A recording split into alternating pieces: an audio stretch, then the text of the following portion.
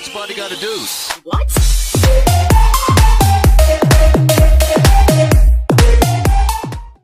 Hey, what's up guys, it's Cinou back on video, and today I'm going to be teaching you how to get an iOS status bar or notification bar that looks something like that. So without taking any longer, let's get started.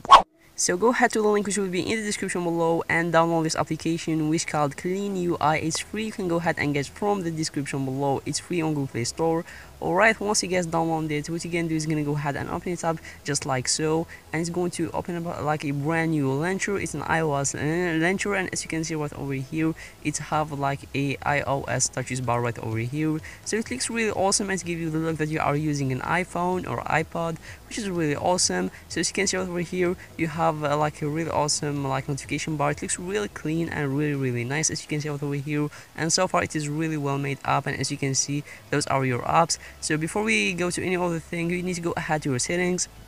Then on your settings, go ahead and search for the option that says accessibility. Press on it and just search for Clean UI. Then press on that option and hit on that off and switch it to on, just like so. And now you have the full access to Clean UI. So just go ahead and just exit and hit Clean UI always. And there we have it. You have your very own iOS launcher. It looks really awesome. And those are like your apps organized from A to Z. So as you can see, from A to Z, here is the YouTube. It really works. And as you can see, the notification bar still works, which is really awesome feature.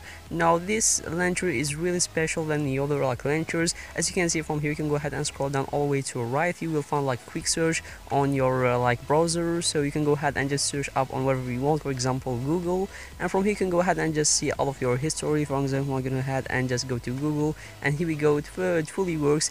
Also another thing that I love about it, as you can see, if you swipe down, as you can see, it's going to pop this quick search, so that's really awesome. From here you can go ahead and search about your history. If you swipe up, as you can see, those are your recent apps. And this is like a brand new like let's say a control panel for the most useful like settings. From here, as you can see, you can go ahead and control your brightness, your mobile data. You can go ahead and deactivate and activate the Bluetooth and the Wi-Fi as well, and the rotation, which is the most useful like control. So these are both for this video. This iOS notification bar on Android plus a launcher, iOS launcher, which works pretty smooth.